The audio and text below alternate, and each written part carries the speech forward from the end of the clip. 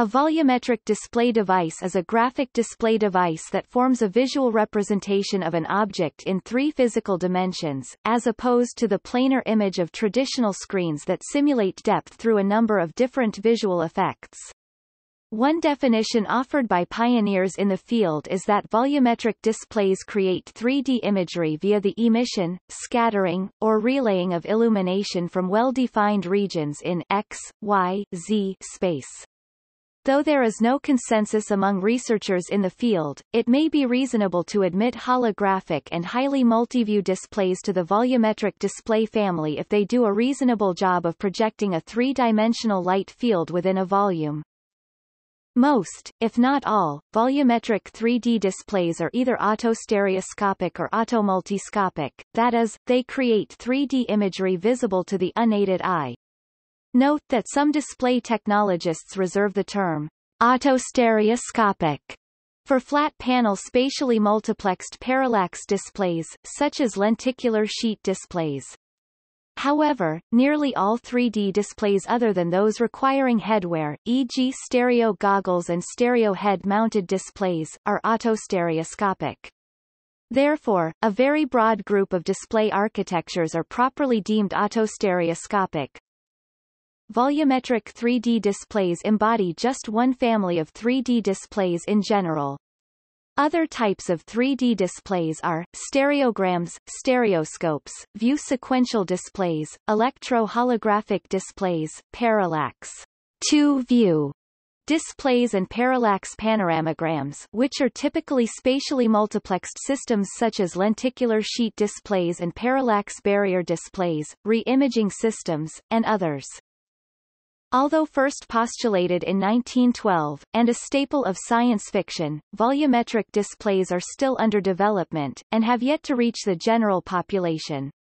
With a variety of systems proposed and in use in small quantities, mostly in academia and various research labs, volumetric displays remain accessible only to academics, corporations, and the military.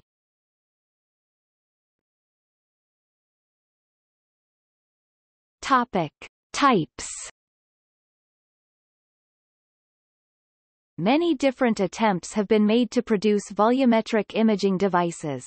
There is no officially accepted taxonomy of the variety of volumetric displays, an issue which is complicated by the many permutations of their characteristics. For example, illumination within a volumetric display can either reach the eye directly from the source or via an intermediate surface such as a mirror or glass. Likewise, this surface, which need not be tangible, can undergo motion such as oscillation or rotation. One categorization is as follows. Topic: Swept volume display. Swept surface or swept volume. Volumetric 3D displays rely on the human persistence of vision to fuse a series of slices of the 3D object into a single 3D image. A variety of swept volume displays have been created. For example, the 3D scene is computationally decomposed into a series of slices, which can be rectangular, disc-shaped, or helically cross-sectioned, whereupon they are projected onto or from a display surface undergoing motion. The image on the 2D surface, created by projection onto the surface, LEDs embedded in the surface, or other techniques, changes as the surface moves or rotates. Due to the persistence of vision, humans perceive a continuous volume of light. The display surface can be reflective, transmissive, or a combination of both. Another type of 3D display that is a candidate member of the class of swept volume 3D displays is the varifocal mirror architecture. One of the first references to this type of system is from 1966, in which a vibrating mirrored drumhead reflects a series of patterns from a high frame rate 2D image source, such as a vector display, to a corresponding set of depth surfaces. A commercial application, known as Hyper-VSN, uses spinning strips of LEDs mounted in a propeller shape. Sensors detect the position and angle of each LED, and these are illuminated under microprocessor control to produce the image.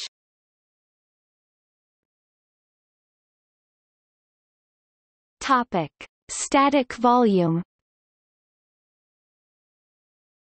So-called static volume volumetric 3D displays create imagery without any macroscopic moving parts in the image volume.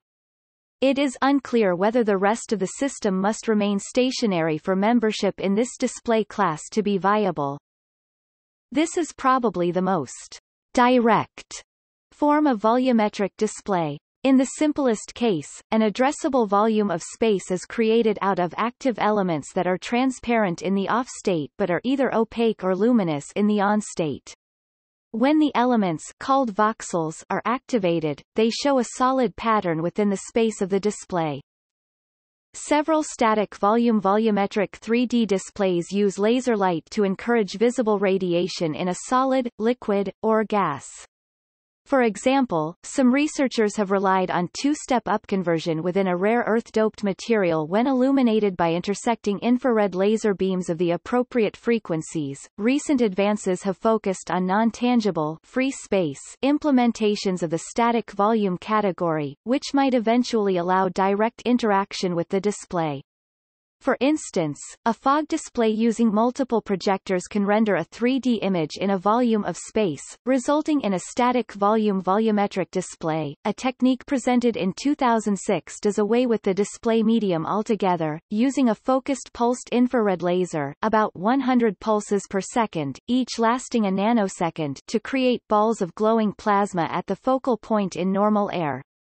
The focal point is directed by two moving mirrors and a sliding lens, allowing it to draw shapes in the air.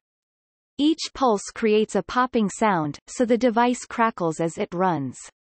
Currently it can generate dots anywhere within a cubic meter.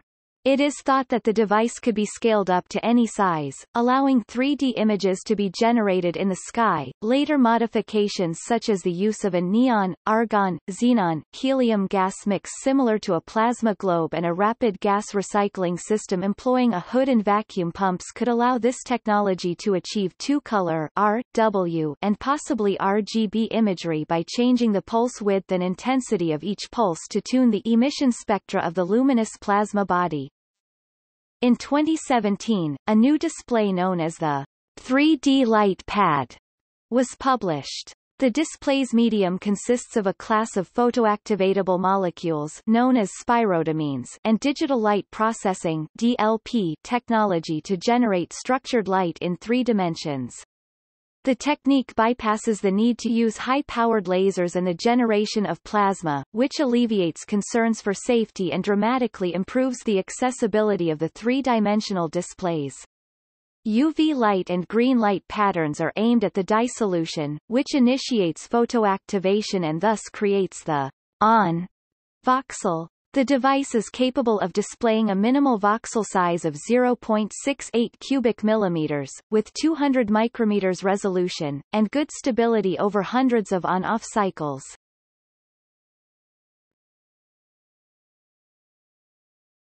Topic: Human-computer interfaces.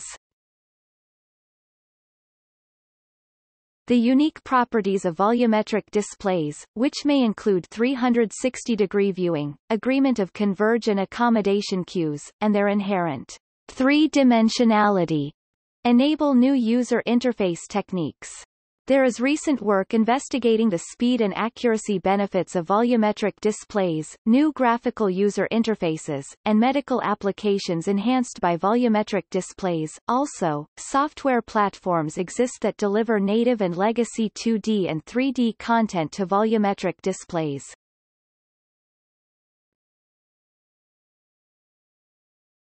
Topic: Artistic use.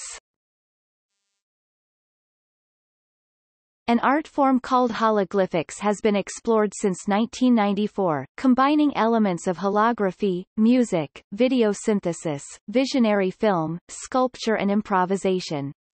Volumetric movies have been shown to live audiences at film festivals, art galleries and music events.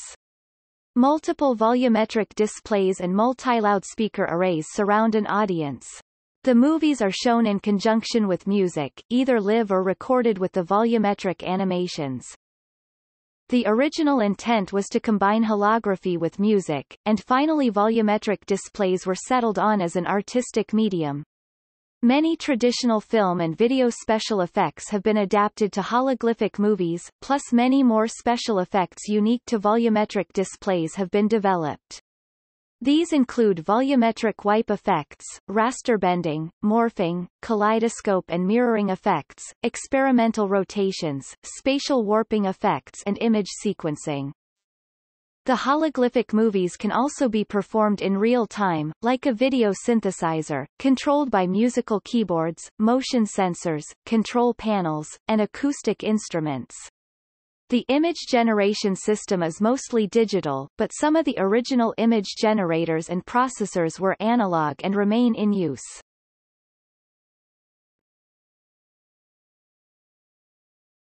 Topic: Drawbacks.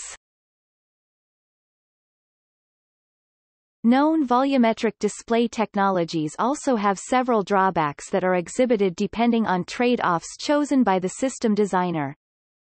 It is often claimed that volumetric displays are incapable of reconstructing scenes with viewer position-dependent effects, such as occlusion and opacity. This is a misconception. A display whose voxels have non-isotropic radiation profiles are indeed able to depict position-dependent effects. To date, occlusion-capable volumetric displays require two conditions: 1, the imagery is rendered and projected as a series of views rather than slices, and 2, the time-varying image surface is not a uniform diffuser. For example, researchers have demonstrated spinning screen volumetric displays with reflective and/or vertically diffuse screens whose imagery exhibits occlusion and opacity. One system created HPO 3D imagery with a 360-degree field of view by oblique projection onto a vertical diffuser, another projects 24 views onto a rotating controlled diffusion surface, and another provides 12 view images utilizing a vertically oriented louver.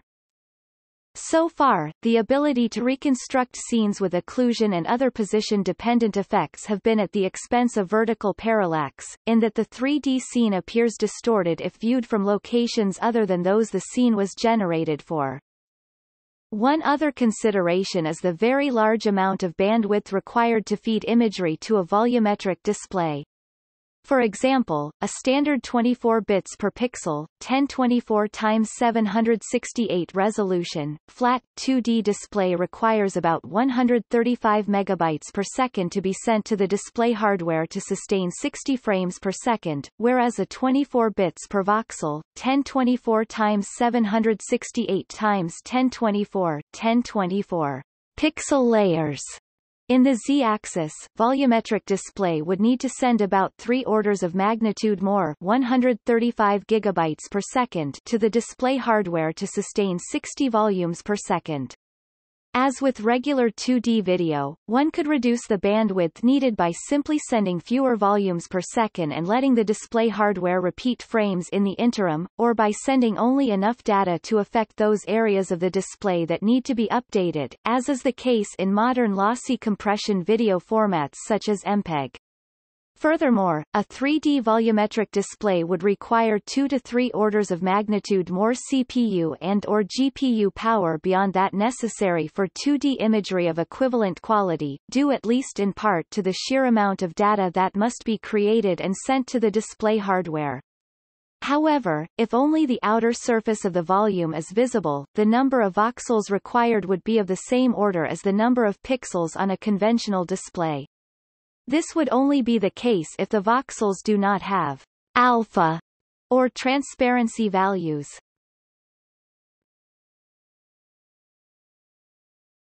Topic. See also: